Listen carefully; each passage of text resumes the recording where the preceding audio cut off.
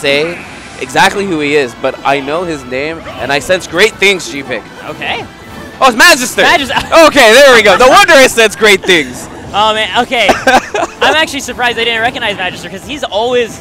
So, Magister is actually sneaky good at this game, because he has a deal at his art booth every single major, which is, beat me in a money match, I'll give you one of my prints, and if I beat you, you buy it and you gotta buy about it, right? That is a great model. There are a lot of people tweeting about his art, okay? That's all I'm saying about his skill as a player. He made it to, I believe, 9th place at Dome Park on the Grass.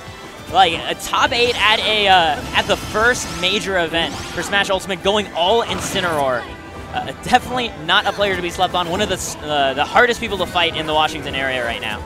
Yeah, I know. When the Incineroar is not working, he can also just opt over to the Villager in his back pocket to Smash 4 main. And really, you're talking about being slept on. This character itself, Incineroar, being slept on by the cast. Yes, he is slow, but he has the kit to be a great character. Just, you know, unfortunately, it's on a bad character. And trying to go for all the cheese right there to get that spiking hitbox possibly, not quite going to do it. But so much damage being racked up on now, G-Pick. I want to point out how keen of a sense Magister has for intimidation, right? Because he just empty jumped towards Foda, knew that that jump would cause him to teleport to the platform, and immediately headed over there to punish it. Foda was able to finally answer, but getting clipped up again immediately, getting tossed to the ropes.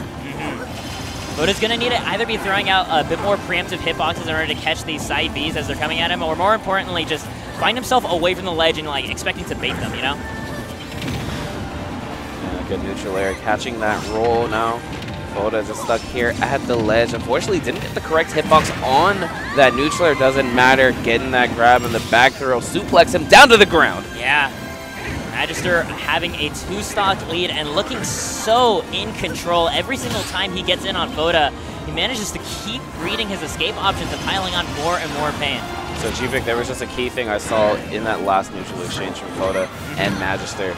Almost the full stage away from one another, and I do not see an auto reticle or even an explosive flame coming out from Foda. Luckily enough, he's able to stay onto the stage, but I feel like he needs to go ahead and take advantage of the zoning tools that he has at hand, especially against a character like Incineroar. Yeah, there is definitely counterplay that Incineroar has, because he can activate his revenge and get revenge stacks off auto reticle, but at the very least, you want to bring it to the table so that Magister doesn't have the confidence to keep running in. You gotta show it's an option. You don't need to do it every time. You just need to let him know, like, you know what, I can hit this button if I want. Yeah, and at least check to make sure Magister knows how to revenge on it, you know?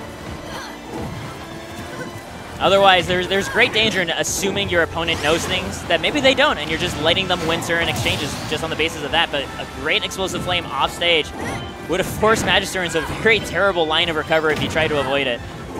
Yeah, but Magister still trying to get him with all of these up airs. And there we have a couple of neutralers out from Foda. A quick 22, but you can't escape the forward tilt. Come get this poke. So it's such a media like Zangief-esque poke, right? It's like actually like Zangief Light, and it just murders people in this game. I wish Zangief's Light was that strong. You know what it actually is? I just realized what it is. It's actually Luigi forward smash. Oh but it's my his God. Forward tilt. But it's a forward tilt, yep. Yeah, like that's what the move is. Just shank you real quick. Oh, that must hurt. He has claws too. Ooh. Oh, I feel bad for the cast. Oh. And see, at least with Luigi, it's just a hand. Like you're just getting chopped real quick. It's like it's a kidney shot, right? It's just like a little bit unfortunate. It's an invasion of personal space, but like yeah, that's permanent damage coming from Incineroar. All right, we're just gonna go to stages, trying to figure this one out. It looks like the bans were. I'm confused why you would ban Smashville, right? Oh no, Smashville was the choice. Okay. Yeah.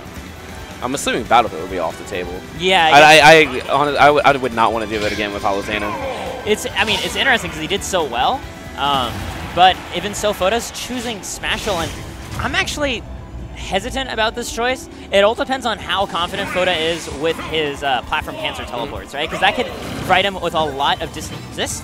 Oh, he's going for FD Smashville? Omega Smashville? Okay. Yeah, I noticed it from the camera. I'm like, wait, what's happening here? No, I was like, where's the platform? Like, it takes a while for the platform to fly to center stage, and like, it should be here by now. It's never coming, G-Pick. Yeah. It's in another history. Oh, well. I mean, FD against a grappler, on the one hand, it does provide less ways for the grappler to get in because he can't play around with like the platforms and stuff for movement. But this is essentially what the grappler would want. Yes, because not only when he's in advantage do you have less escapes, but when he we got the revenge. He already used it for that forward air, but getting a lot of damage for it too, 100%. And this is what's scary though, is once one of these characters gets caught in the corner, whichever one is more in tune with like the opponent's defense is going to be able to get so much reward. Comes the back throw, not enough to take away that stock. But we have Magister setting up here on the ledge backer, gonna connect and take it away. Magister looking comfortable as ever, just calmly running up and scooping the falling aerial by Foda. Oh, it's gonna be some really nice damage coming off of that down tilt. A combo starter for Incineroar can actually lead to quite a bit at the lower percents. Oh yeah, it sends at such a beautiful angle, and considering how hard the rest of his kit hits, it is very terrifying to be hit by. Yeah, Foda's still just stuck here, trying to get back onto the stage, and great awareness from Magister, understanding, yes, I did get this grab, but I'm not going to hit a button to make sure I get full stage control. Yeah, exactly. He's going to do it again? No, ends up going for the clothesline this time around. Up air, still not enough. Foda really just struggling to get back down onto the stage. He finally does, trying to set up these back airs, but Magister just really in tune with that, waiting for him to push that first button and trying to go for that whiff punish.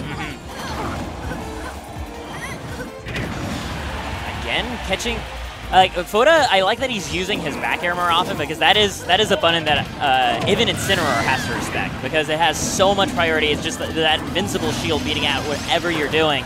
But there's also the issue of just timing it just right to beat out the options because he's being whiff punished now for those back airs. Now, as we talked about a little earlier, G-Pick down tilt for Incineroar is such a fantastic tool. As we saw in that last stock, down tilt leading into the killing blow with the up air. Neutral air, piece of damage. Wow. Magister already knew it was coming, immediately went for that revenge, was ready to go ahead and get beefed up. Oh my gosh, looking so hungry for the finisher. Up air still not enough to take that one away. Very surprising, but Explosive Flame will go ahead, take that one away from Foda, but he does find himself down by a whole stock. Here comes the Nair Train, getting a solid 3. Does he get the 4th connection? He does, carrying. We're going to get a 5th? Oh, no. He ends up opting for the forward air instead. Oh, Explosive Flame barely off the mark. Very fortunate for Magister. He found himself in a world of hurt for a second there. Oh, yeah. Foda had a lot of momentum at that moment, and it looks like he's still kind of riding it. I see a lot more confidence in his movement. He's going to be caught spot dodging, though, and Magister goes for a straightforward jab punish on it. All right, Foda is kind of just woken up now. Is this some play that we did not see in that first game? And right there at the ledge, are you going to lose that stock? Yes, you are. That back throw is quite strong. Yeah. Fortunately, given how huge of a lead Magister had in that second game, finding your stride, you're going to need a lot more than that to take a full 3 stocks off this guy. Magister, I'm really looking forward to what he does here tonight because, like, even in Smash 4, he was a player that was able to like take a set off of anti and such. Yeah. So being able to see him just continuing to show that like, no, like I don't just show up to these events just like, this isn't just being a merchant for me, right? This isn't capitalism. I love this game, and I love it so much I'm able to compete and stick with some of the best players. Oh my goodness, can we get that step taken care of? I almost saw someone drop off these steps. That was unfortunate. I saw the fear in his eyes. He was like, I thought we weren't playing Brawl anymore. Why am I tripping? It's not even a banana here. It's terrible. We got a plant. This plant isn't doing anything. He's not even in the game yet. He's on commentary. He's assisting us from a moral standpoint. Oh, he's taking a nap right now, honestly. He put in quite a bit of work last night at the pre-Genesis event. So I'm having the most unfortunate brain fart right now because I recognize this is the French Pikachu player who was actually doing great work yesterday. I saw him play up against Super Sega, and I cannot remember his tag. I know it starts with a P. I think it's Pekka? Enki. Yeah, that's what it is. Thank you. Yeah, fantastic punishes coming out from him, especially in terms of his awareness. The moment Super Sega got slightly out of his like safety bounds off stage, he was out there in an instant and killed him. And like having that level of awareness on popular meta characters' recoveries, very, very powerful stuff. His opponent is a face I do not recognize though. So I'm curious who we got. I know we're working now towards the later end of these pools, probably now towards like the winter semis or so. So, you know, we're seeing the slow improvement of gameplay coming out here. And the scary thing is, this is only round 1 of pools. Yeah. Still have a wave 2. Round 1 still a killer. Yeah. You cannot sleep on anyone. And we said this before back in Smash 4, but now in Ultimate, you really can't sleep on anyone. Oh, yeah. You know how there was so much really like turmoil about the seeding, how people were here, people were there. You know what? After like 32 or even 25, seeding is not